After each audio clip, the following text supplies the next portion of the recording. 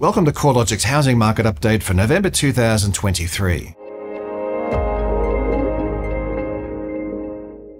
CoreLogic's National Home Value Index rose a further 0.9% in October, accelerating from a 0.7% rise in September. Since finding a trough in January, the National Home Value Index has increased by 7.6%, leaving the index only 0.5% below its historic high recorded in April of last year. At this rate of growth, we're likely to see the National Home Value Index reach a new record high midway through November, recovering from the 7.5% drop in values recorded through the downturn between May of 2022 and January of 2023. Although housing values are consistently rising across most capital cities, there has been a slowdown in the quarterly pace of growth.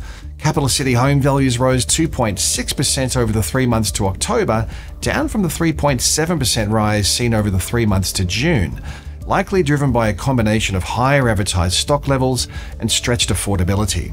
As the flow of new listings coming into the market accelerates, it's unlikely buyer demand will be able to keep pace amid high interest rates and low sentiment. Dwelling values rose across each of the capital cities, except Darwin, through the month, with Perth, Brisbane and Adelaide the top performing markets.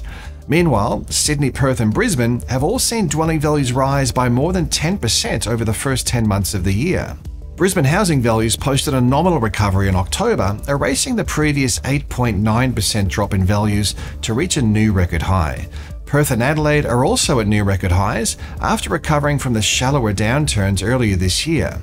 Across the other capitals, Sydney values remain 2.2% below their January 2022 peak, and Melbourne values are 3.7% below their March 2022 peak. Hobart housing values are down the most from their recent highs, remaining 11.6% below peak levels. Regional markets continue to lag their capital city counterparts, with the combined regional index up 0.7% in October compared with a 0.9% rise across the combined capitals. This trend of higher growth in the capital cities was evident across every state.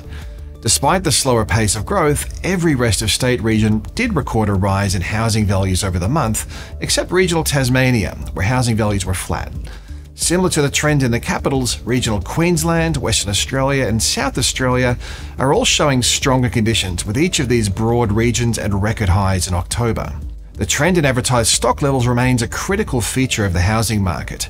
After 10 months of below-average vendor activity, the flow of new capital city listings has ramped up through winter and spring to be almost 12% higher than a year ago. Although total listings remain lower than this time last year and below the previous 5-year average, it's clear that inventory levels are rising. Capital city stock on the market is up 5.1% since the start of spring, in a clear indication that buyer demand isn't keeping pace with the flow of new listings. However, the balance of advertised supply remains diverse around the country. At one end of the spectrum is Perth, where advertised stock levels have fallen through spring to be 2.1% below levels recorded at the end of winter. Additionally, listing numbers have hardly budged in Brisbane and Adelaide. At the other end of the spectrum is the ACT, where total listings have jumped 21.3% through spring to date. Listings are also up 10.7% across Melbourne and 9.3% higher across Sydney, while Hobart listings have been well above average for more than a year. While vendor activity has picked up, home sales are tracking only slightly above the 5-year average across the capitals and are losing some momentum. Regional sales are holding reasonably steady, but at slightly below average levels. With vendor activity gathering some momentum while buyer activity slows, it's likely selling conditions will continue to rebalance back towards buyers, especially in those cities where advertised supply levels are high. In markets where demand and advertised supply levels are more evenly balanced, it's logical to expect price growth to slow down. In other markets, such as Perth, where listings are almost 45% below the 5-year average, while sales activity is almost 25% above average, prices are rising at the fastest pace since March of 2021. The outlook for housing market growth isn't as positive as it was a few months ago, with advertised stock levels on the rise, while buyer demand looks increasingly shaky amid low sentiment, stretched affordability, and the potential for another rate hike. For those looking to buy, this is good news. Low levels of available supply have been a central feature of the housing upswing to date. However, advertised supply levels are now rising. As the flow of new listings outpaces the number of active buyers, inventory is trending higher in some markets, including the largest cities. More stock means more choice, less urgency in decision-making, and a greater ability to negotiate for buyers.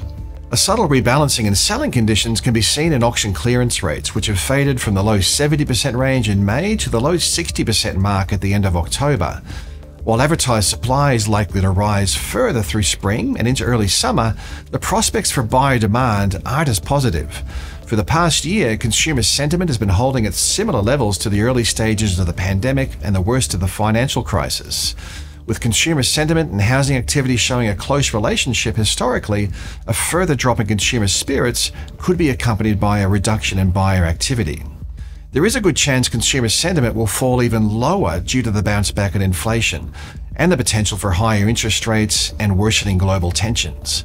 While downside factors have become more prominent over recent months, other factors may support demand and values.